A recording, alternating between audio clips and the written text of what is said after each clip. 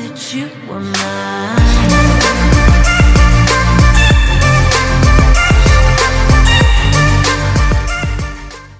What's going on, guys? Always Win here, and welcome back to my channel. Today we are playing some Clash of Clans, and guys, I read the email yesterday about Injustice 2, and you know what? I think they're lying to me. But that's besides the point. I'll talk about that probably tomorrow or something like that. But anyways, let's go ahead. I need to, okay, not gonna worry about chat, but we are in war currently, and I think from what I know, we are still winning war right there, 13-0.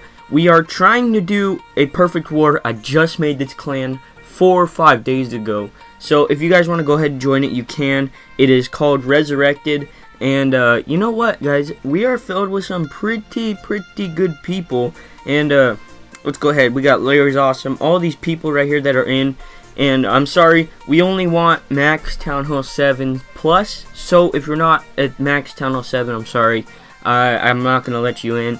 Because we are trying to become a good war clan and stuff like that. So that is going to be very awesome. Still working on the main base. Over here in the village, I got the builder machine going. Battle machine. Keep calling it builder machine. But I got the battle machine going to level 2 right there.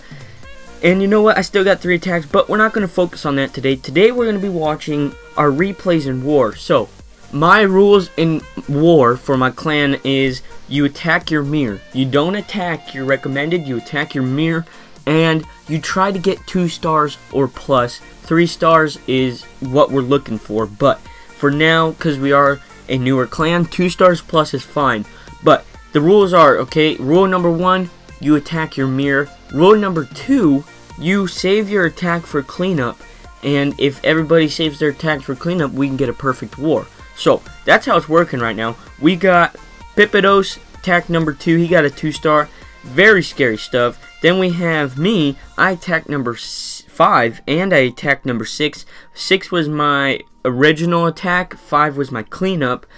So let's go ahead and watch the replay of my attack on number 6. So look at this, guys. First off, I'm going to go ahead and pause it. And what the heck is this base? Somebody please tell me what this guy's base is, because honestly I've never seen a base like this.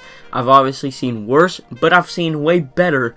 And what the heck is this, guys? Come on, what the heck is this? So this base is supposed to go ahead and distract wall breakers, so you can't break in the walls as easy, but there's only 1 layer of walls, so even if it were to do that, there's really, it's not that good of a base, okay? I don't know what the heck this guy was thinking about, or whatever he was doing, but that's okay. So, yes, we are a level 1 clan. These guys are level 9, so they're probably going to be attacking us later tonight, but hopefully we could pull something through, and most of their wins have been on inactive clans, so they've gone like 25 and 9, so 9 being the inactive clan. So hopefully we could pull something through this war, and we did lose our first war, sadly, so we're trying to come back with the second war. And check this out. So here, this base distracts wall breakers. All these extra walls on the outside, you see, wall breakers will run to those and try to explode them. So that I kind of knew that was going to happen. I didn't know exactly it was going to happen. Like, I was on edge about it. I was like, will this actually work or not? But as you will see, once I start the video, you'll go ahead and see that it actually does work. So if you're attacking a base like this, I definitely recommend bringing earthquake spells, so then you can go ahead and get these walls right here, this walls, and all of these walls right here, so then you just have a clear funnel straight in. So let's go ahead and start the replay, and let's check out what's happening. So here we go. I was actually sitting on this base for quite a while, and I was like, okay, which area I'm going to attack? I thought I was going to attack from down here or up here, because that was the easiest way to get into the clan castle. But then, you know, most people have loons or Valkyries, and I was hoping he had loons and a dragon or something like that. I was hoping he didn't have Valkyries, because Valkyries maxed out will absolutely crush Go Wipe. So as you will see here, these wall breakers go into the walls, and I start the earthquake, get those walls open, and watch this. So I send in wizards after Golem, typical Go Wipe, and once all that stuff is broken, I go ahead and send in my clan castle with my golems and my level 10 king that just finished up 2 days ago. Guys, the king is such a beast. So I go ahead and rage up for the wizards to go ahead, run in there, and take out that clan castle before the clan castle goes ahead and absolutely destroys my army. Then right here, I go ahead and play the heal because there are so many wizards here. I didn't want to lose any of them, and I kept those alive for a bit. And over here, we got the P.E.K.K.A.s going in on towers, and then we got my king solo doloing out. And we have the wizards. Now check out all these wizards. The golem was tanking a little bit for the wizards, but we have so many here. This cannon is not going to be able to keep up. And we obviously got level 6 wizards. In my second attack, I had level 7 wizards. So level 6 wizard guys are beast. I cannot wait to get to Town Hall 9. But check out that giant bomb. It explodes. Doesn't kill every single wizard, but kills quite a few of them. And you know what? Basically from this point on, I was like, okay, you know what? This guy's done. There was a cannon left, and if that cannon would have gotten through all those barbs, the rest of these wizards and my golem and my P.E.K.K.A., I would have quit the game, to be honest. But anyways, I would have won either way because I did have minions. This is why it's always good to bring minions, because if that cannon were to do something clutch, I don't know how, well, then the minions would have taken it out. So always bring up cleanup troops, because look at this.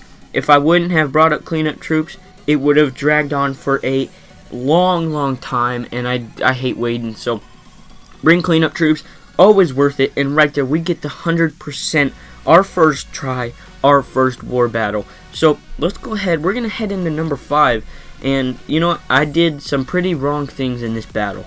Okay, so as you guys will see, this base is, you know, it's an alright war base. I mean, there's definitely better war bases out there, but this one's alright, okay? So this one definitely had me thinking a little bit. If my troops would be maxed for Town Hall 8, I definitely would have 3-starred. But check this out. So the clan castle, you see, you can go in from over here and take that out. You can go in from down here, get it to it easy, or you can go up here like I did, and I will, and it's going to be a little harder to get to. But it is also closer to the town hall if you attack up here.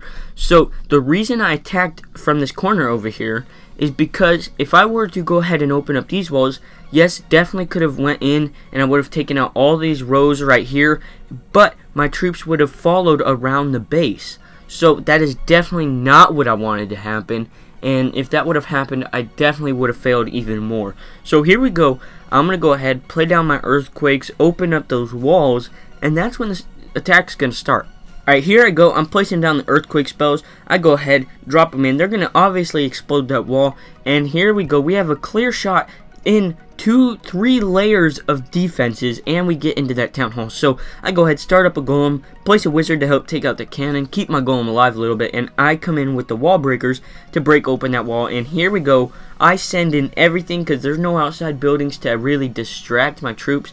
And you know, I accidentally forgot to place my last P.E.K.K.A. That was obviously a mistake on my part. That was very bad, but I go ahead, heal up everything in here as they die to a bomb, and that was horrible right there. But I wish I wouldn't have forgot to place that P.E.K.K.A. Would have been way better if I wouldn't have forgot, but it could have been worse. So either way, I don't know. But it is bad of me to go ahead and forget to place out P.E.K.K.A. because look at this. It's going all the way around. Wizards are taking things out, obviously, but if everything was in here, everything would be tanking more for the wizards, and we definitely could have got a better percentage than we did. But King is about to go down. We're going to see him drop. I used his ability a little earlier to go ahead and get through that dark elixir storage and all that, but we still have a pretty good health P.E.K.K.A. and we still got a lot of wizards and a whole nother P.E.K.K.A. over here just beating down those towers. So here I was thinking, you know, look at this. I tried taking out this archer tower so hard and she stayed on 0 health. So here we had a lot of wizards, but as you can see, this archer tower right here is going to be sniping them then, sadly. But then here's what brought my, hopes back that I could 3-star this. For one, I had archers down here, and for 2, I had a wizard left with the golem. But of course, that archer tower just had to be in range of my wizard, and ended up taking out the wizard. So I was like, all right, whatever. That happened. But you know, a 2-star 86% is actually not a bad 2-star, and it's not a bad attack. But 2 stars don't win war, 3 stars do. So I mean, I definitely could have done better, but I know somebody in my clan is going to go ahead, clean up that base, and take it for the 3, which is going to give us an extra star. So that is definitely what I'm looking for. And right here we have Shooter. He 3-starred him first try. We got True Savage, ended up cleaning number 8, and then he ended up actually failing number 5. That's why I went ahead and attacked it. And then you obviously have me attack. Let's go ahead. We're gonna watch Pippadose's replay, and let's just check out what he could have done better. So everybody could always improve on their attacks and such. So right here, what I think he definitely should have done is go ahead and play Earthquakes right in here. Because if he would have gone ahead and played them right on that block, that would have opened up 1, 2, 3, 4, 5 layers or so of, that would have 5 layers of like defenses, Town Hall, the Queen, everything. That definitely would have been a better strategy and better attack place to go on.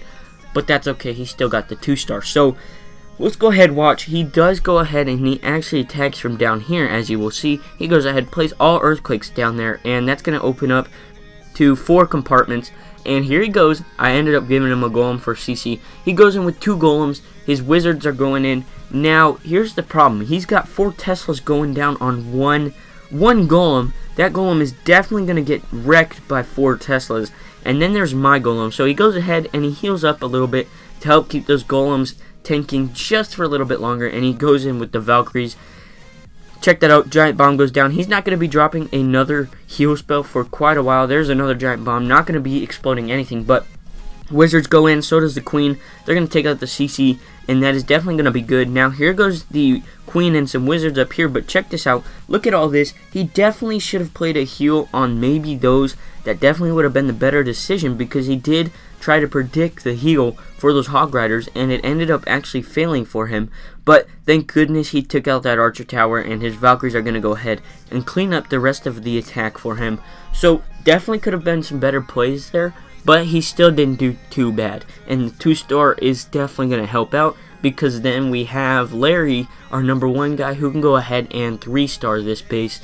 So that's definitely going to help out in war.